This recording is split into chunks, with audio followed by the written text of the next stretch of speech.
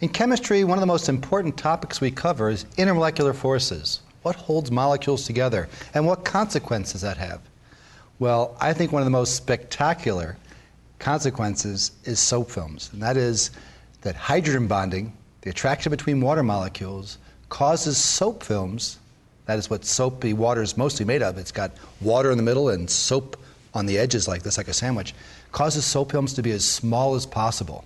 So if I take a given frame, this is pretty simple right here, and dip it into, this is just some soapy water, Dawn is what I like to use, about a 5 to 10% solution.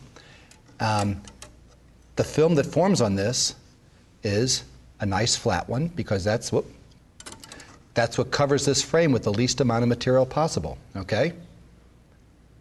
Flat frame.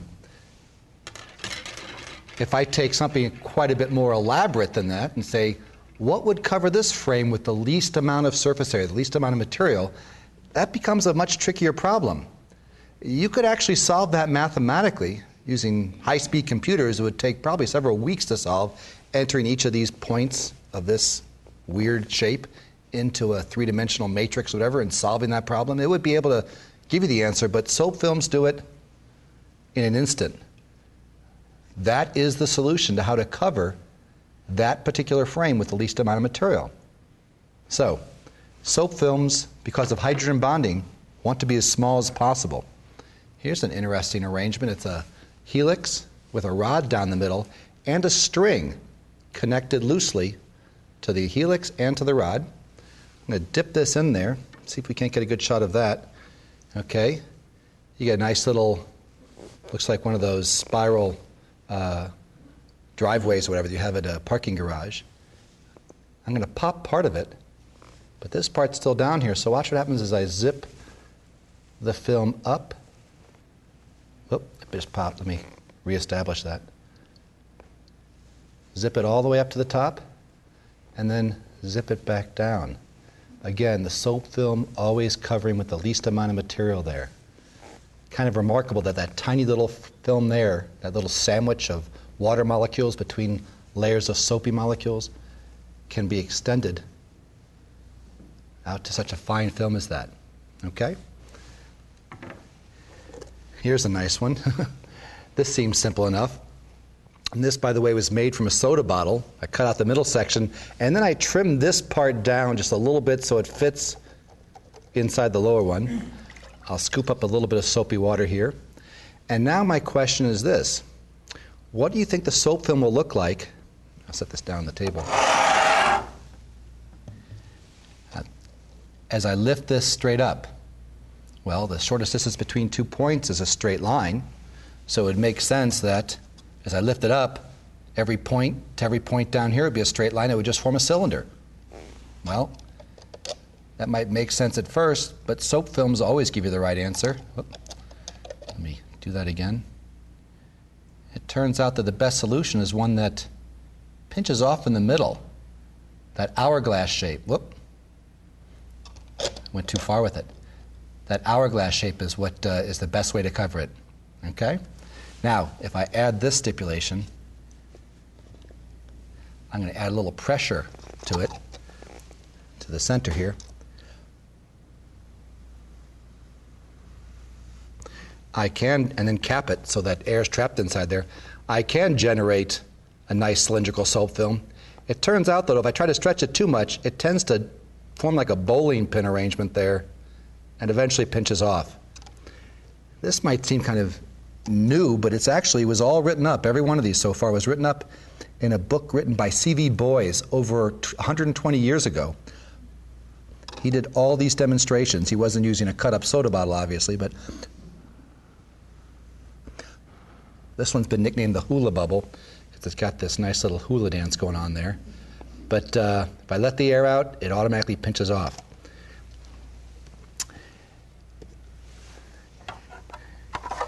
Recognize this?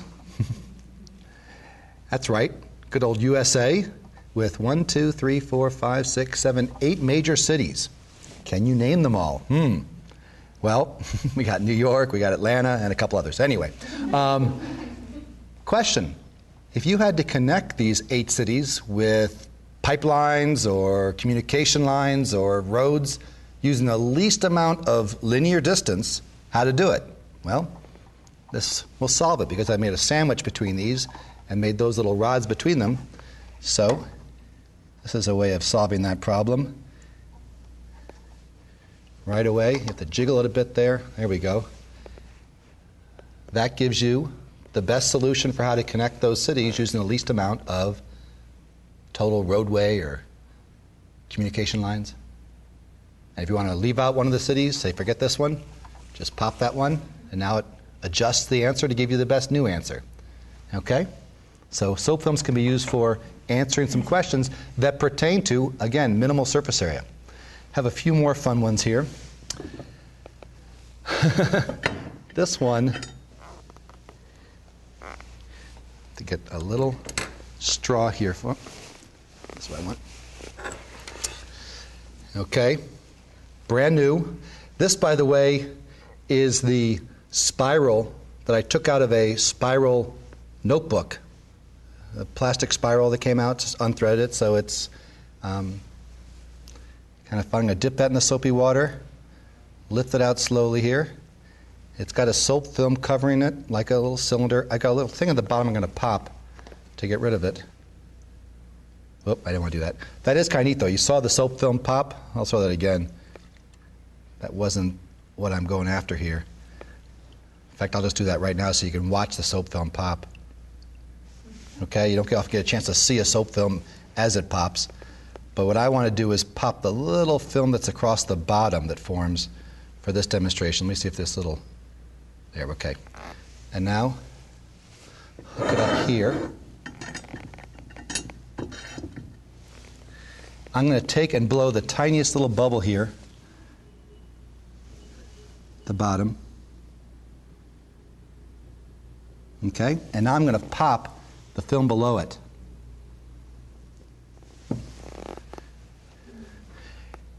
And you're watching that little bubble race up to the top as the soap film, again, gets as small as possible. Did that show up well? Okay. So, kind of a remarkable one there. This one is kind of temperamental, but hey, I'm feeling lucky.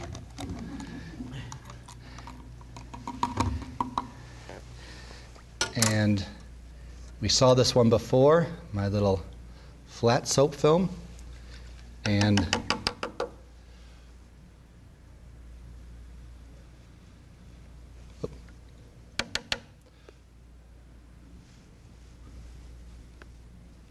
oh, this one popped here. Let me do that again. It's the bubble trampoline.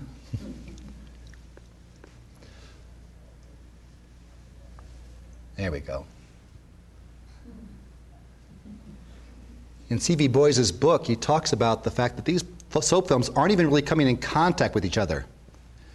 There's electrostatic charges that are keeping them from ever even touching. If they do, they usually tend to fuse together, and that happens sometimes with that. But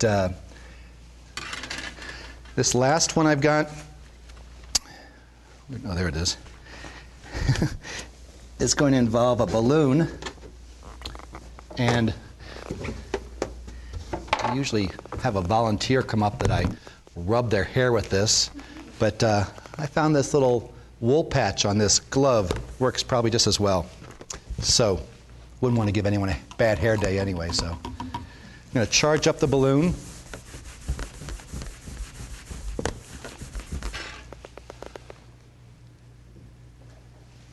See if I can't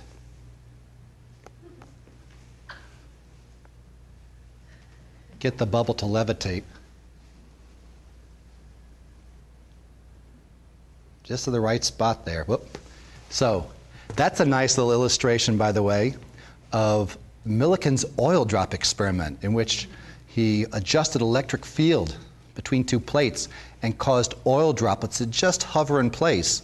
And from that was able to deduce the charge of a single electron.